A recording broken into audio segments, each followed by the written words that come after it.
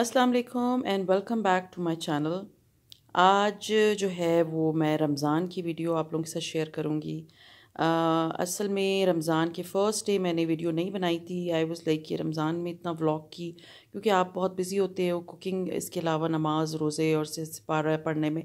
तो देन मुझे इतने क्वेश्चंस आ रहे थे, रूटीन बताएं और ये बताएं और काफ़ी चीज़ें थी। सो आई वाज़ लाइक चलें मैं आप लोगों को रमज़ान की वीडियोस बना के दे देती हूँ, ताकि आप लोगों को पता चले कि how I am spending my Ramzan.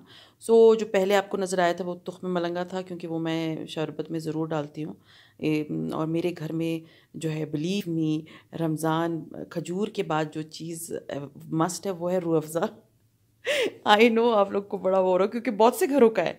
क्योंकि मेरे हस्बैंड को जो है वो रूह अफ़ज़ा बहुत ही ज़्यादा पसंद है, और उसके अलावा वो कोई भी शरबत नहीं पीते। तो मुझे रूह अफ़ज़ा बनाना ही पड़ता है। मेरा बेटा भी अब सीरियसली ही सेज़ कि मुझे ना मम्मा रूह अफ़ज़ा बना के दें। तो वो ये है कि मैं रूह अफ़ज़ा बनाती हूँ डेली, और फिर साथ में ये तुख्म मलंगा होता है। ये मैंने इस रमज़ान में स्टार्ट किया, इससे पहले मैं तुख्म मलंगा नहीं यूज़ किया कभी भी। तो मुझे था कि ठंडी तासीर होती है, अच्छा होता है, बच्चों को प्यास लगी होती है तो वो एक अच्छी ठंडी तासीर वाली चीज़ जाए। अच्छा, now come back to the video. ये जो मैं बना रही हूँ, मैं गोश्त आलू बना रही हूँ, क्योंकि मेरे बेटे ने डिमांड की थी और बच्चों ने डिमांड की थी। खैर उन्होंने दे रियली लाइक गोश्त आलू, शोरबे वाले सालन। तो मुझे था कि चलो मैं गोश्त आलू बना लेती हूँ इन बच्चों के लिए। और ये आप वीडियो देखते जाएं। असल में सॉरी, ये लाइट नहीं थी, तो जब आप मींस यूपीएस की लाइट इतनी स्ट्रांग नहीं होती, और जब आप नॉर्मल फ्लैश ऑन करते हैं तो उसके बाद ये होता है कि ये बार बार जो है वो इस तरह की लुक देता है। So please bear with that. खैर, come back to the topic. मुझे बहुत से लोगों ने पूछा कि आप अपनी रमज़ान की रूटीन प्लीज़ बता दें कि आप रमज़ान में क्या करती। देखिए, मैंने सहरी से आप लोगों के साथ स्टार्ट नहीं लिया है। मैं नेक्स्ट टाइम इंशाल्लाह ताला सहरी से ही स्टार्ट लूँगी। तो सहरी में ये होता है कि यूजुअली मैं जो भी खा रही होती हूँ, चाहे वो कुछ भी हो, मैं फेनियाँ हों, पराठे हों, अंडा हो, ब्रेड हो, सालन हो, कुछ भी हो, तो मैं जो है ना कोशिश करती हूँ कि मैं अपनी वाइटामिन्स उसके फ़ौरन बाद ज़रूर लूँ। सहरी के time he I take my vitamins, और ये मेरी ज़िंदगी का मस्ट चीज़ है जो मैं ज़रूर करती हूँ। तो मैं सहरी कर लेने के बाद अपनी वाइटामिन्स लेती हूँ, ताकि मैं सारा दिन एनर्जेटिक रहूँ। आपको पता है कि रमज़ान में आप बहुत ड्रेन्ड होते हो, आपको प्यास बहुत ज़्यादा लगती है, आप थकावट फ़ील होती है, क्योंकि आपने कुछ खाया पिया नहीं होता। तो कोशिश किया करें कि अपनी एनर्जीज़ को थोड़ा सेव करके रखा करें फॉर नमाज and Sipara and all that. क्योंकि देखें, ये एक ऐसा बाबरकत महीना है। खाना आप सारी ज़िंदगी पकाते हैं, सारी ज़िंदगी आप खाना पकाते हैं और सारा खाना खाते हैं। The thing is, sorry, not सारा खाना खाते हैं मीन्स खाना खाते ही रहते हैं, बट द थिंग इज़ ये एक महीना ऐसा है कि जिसमें आपने अल्लाह की रहमतें अपने लिए जो है ना वो सेव करनी होती हैं।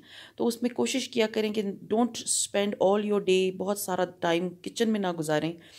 ट्राई करें कि घर में भी अपने ये लाइक और रूटीन में भी करें। एक सिर्फ मैं 1 मिनट के लिए टॉपिक से हट के इस सालन पे आ रही हूँ। आपने देखे कि मैंने बहुत बड़े बड़े साइज़ के आलू डाले हैं। मुझे मेरे जो घर में लड़का काम करता है वो छोटे काटता है आलू।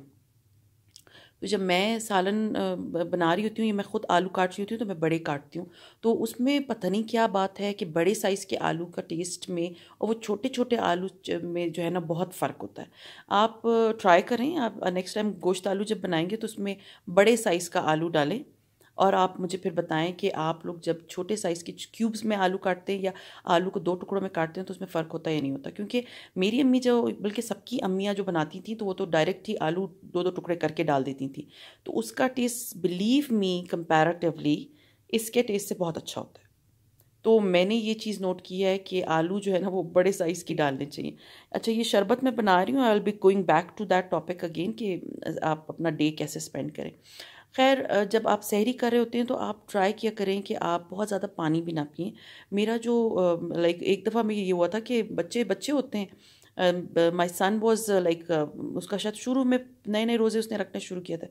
तो बिलीव मी, उसने शायद पता नहीं कितने 8-9 ग्लास पानी पी लिया कि जी मुझे सारा दिन प्यास लगेगी। एंड फ़नी बात ये थी कि सहरी के कोई घंटे बाद उसने वॉमिट कर दी, and he was so upset. तो अब मुझे अब हंसी भी आ रही थी, बट मैंने कंट्रोल किया हुआ था। एंड आई वाज लाइक, बेटा who told you to drink that much water? So he was like, मम्मा प्यास लगती है। तो वो जो है ना, आप इतना पानी ना पिए, इतनी हिरस नहीं होनी चाहिए कि पानी पी पी के तो वो जो होता है वो फिर आपका मैदा नहीं एक्सेप्ट करता और आपको वॉमिट आ जाती है। तो इत्तदाल में के पानी पिए। और एक चीज़ मैं आपके साथ शेयर करना चाह रही थी कि खजूर का इस्तेमाल सहरी, सिर्फ अफ्तारी नहीं, सहरी में खजूर का इस्तेमाल ज़रूर किया करें, ताकि खजूर आपको एनर्जेटिक रखता है। दूसरा ये कि दही भी आप खा सकती हैं, दही से भी होता है कि आपको बहुत ज़्यादा प्यास नहीं लगती। मेरी देवरानी ने कुछ दिन पहले मुझे एक टेक्स्ट मैसेज भेजा था, उसमें था कि इलायची के दाने जो है ना वो चबा लिया करें। तो मैंने ट्राई नहीं किया, सदका जारी है, तो मैं आपके साथ शेयर कर रही हूँ। अब ये जो मैं आपको दिखा रही हूँ, ये अंडे वाले पकोड़े हैं। असल में यहाँ जहाँ मैं रह रही हूँ, यहाँ पर करीबी एक जगह है, वहाँ पर अंडे के पकोड़े बहुत फेमस हैं और मेरी बहन भी बहुत अच्छे बनाती है। तो मुझे था कि I really wanted to try. तो जब मैंने उससे पूछा, उसने कहा कोई रॉकेट साइंस नहीं है, आपने सिर्फ अंडा उबालना है और उसी बैटर में डालना है जिसमें आप आलू के पकोड़े बनाती हैं। तो जो आलू के पकोड़े थे वो तो मैंने बना लिए थे, तो उसकी तो सॉरी वीडियो जो है वो मैं बनाना भूल गई। तो लेकिन मुझे था कि चले मैं आप लोगों के साथ ये अंडे वाले जो 3, मैंने सिर्फ एक अंडा उबाला था क्योंकि my kids were not interested in अंडे वाले पकोड़े। तो मुझे बड़ा बड़ा दिल चाह रहा था, तो मैंने ये अंडे वाले जो है ना पकोड़े अपने लिए, अंडे वाले पकोड़े मीन्स थोड़े से। खैर ये अफ्तारी का टाइम है, तो उससे अफ्तारी के टाइम जब कोई 10 मिनट रह जाते हैं अफ्तारी पे, तो मैं अपने लिए जो है ना पानी जो है ना वो डाल के और नमक, सॉरी इलायची और चीनी और पत्ती डाल के तो उसको हल्की आंच पे रख देती हूँ, ताकि जब तक अफ्तारी का टाइम करीब आता है तो मेरी चाय भी रेडी हो जाती है। अफ्तारी के बाद जो है वो कल की सहरी, सॉरी अफ्तारी के लिए मैंने, क्योंकि बहुत ज़्यादा दही बड़े जो है ना वो मुझे रमज़ानों में पता नहीं क्यों नहीं पसंद आते। तो मैं कोशिश करती हूँ कि मैं दही फुल्की बनाऊँ, तो और फुल्की बाज़ार में बड़े आराम से मिल जाती है। तो ये मैं लेकर आई हूँ, छोटी छोटी बूंदियों की तरह की है। मैं हमेशा रात को उसको डाल के बूंदियों को पानी में, और मैं उसको ढक्कन बंद करके फ्रिज में रख देती हूँ। उसका बिलीव में मुझे फ़ायदा ये होता है कि नेक्स्ट डे वो पानी सोख कर चुका होता है, वो जो बूंदी के अंदर एक होती है ना जो सख्ती आती है, वो भी नहीं होती। और कोशिश करें कि पानी नीम गर्म होना चाहिए, और आपने इसको अच्छी तरह से डिप किया, ढक्कन बंद किया और फ्रिज में रख दिया। चने का भी, जैसे आपने कल अगर चना चाट बनानी है, तो चने का भी एक पैकेट फ्रीज़र से निकाल के आप सारा दिन अपने फ्रिज में रखें, तो वो बड़ा आराम से मेल्ट हो जाता है। फ़ायदे इस तरह हो जाते हैं कि आपकी नेक्स्ट डे की आधी से ज़्यादा प्रिपरेशन तो यही हो जाती है। अच्छा, अब एक और चीज़ मैं आपके साथ शेयर करने लगी थी कि जब आप सारा दिन जो आपका गुज़रता है रमज़ान में, आप कोशिश किया करें कि अपनी आसानियाँ रात को अफ्तारी के बाद जो टाइम है उसमें आप अपने सारे छोटे छोटे काम करके रख लें, ताकि नेक्स्ट डे जो है, क्योंकि आई नो बंदा इतना थका हुआ होता है, आपको थकावट भी फील होती है, आपका दिल चाहता है लेट भी जाए और आराम कर ले। तो वही होता है कि अगर आप किचन में सारा दिन गुजारेंगी तो इसका में तो रमज़ान का जो मकसद है वो तो फौत हो जाता है ना, कि अगर आप किचन में सारा दिन टाइम गुजारें और इतनी थक जाए और फिर आपके पास नमाज और रोज़े और सॉरी कुरान पाक पढ़ने का कोई टाइम ना रहे।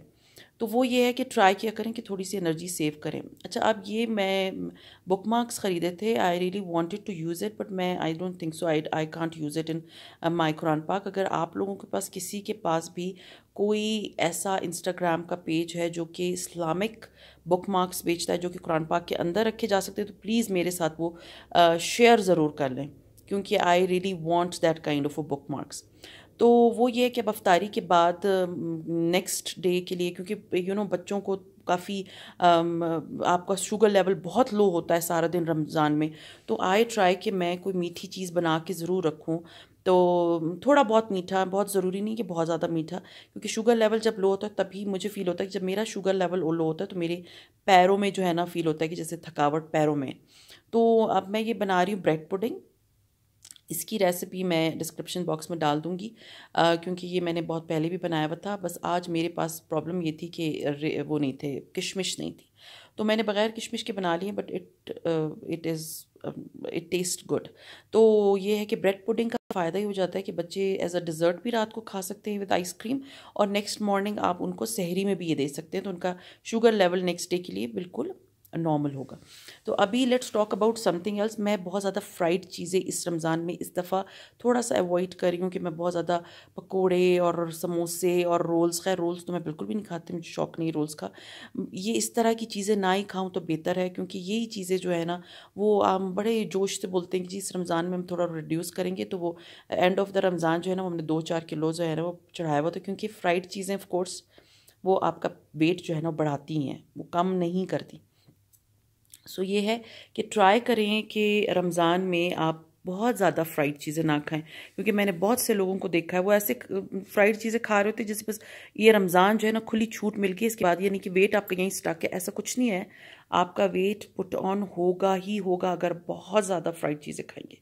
तो प्लीज़ ट्राई किया करें कि बहुत ज़्यादा फ्राइड चीज़ों को अवॉइड करें और फ्राइड चीज़ें ना ही खाएं तो बेहतर है। क्योंकि लाइक मैं ट्राई करती हूँ कि एक दिन अगर मैं अफ्तारी बना रही हूँ तो दूसरे दिन मैं ट्राई करती हूँ कि मैं कोई सालन बना लूँ, तो वो उसके साथ भी मैं थोड़े से पकोड़े बनाती हूँ, बहुत ज़्यादा मैं कुछ भी नहीं करती। लाइक थोड़े एक दिन समझे मैंने जैसे आज इफ्तारी बना रही हूँ तो मैं इसके साथ दही बड़े, पकोड़े और चना चाट, इस तरह की इफ्तारी हैवी होगी। उसके बाद सालन जो है ना फिर मैं इतना हैवी नहीं बनाती, मैं नेक्स्ट डे जो है वो तो 2-4 पकोड़े हर एक के लिए बनाती हूँ और उसके साथ कोई सालन बना लेती हूँ, क्योंकि पता है आपको सालन बिल्कुल नहीं खाया जाता अगर आप इतनी हैवी किस्म की इफ्तारी करेंगे।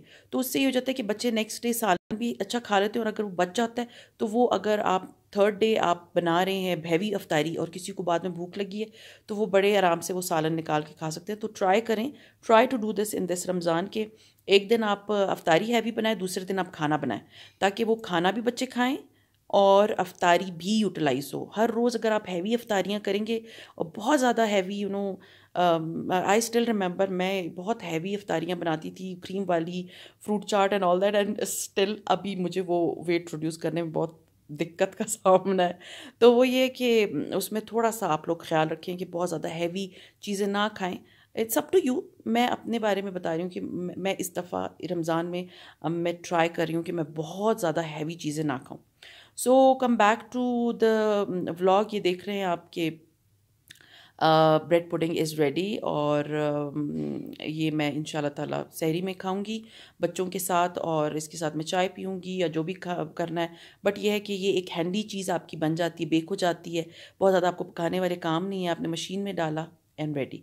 सो सी यू इंशाल्लाह ताला इन माई नेक्स्ट वीडियो। अपना बहुत ख्याल रखें। अल्लाह हाफिज़।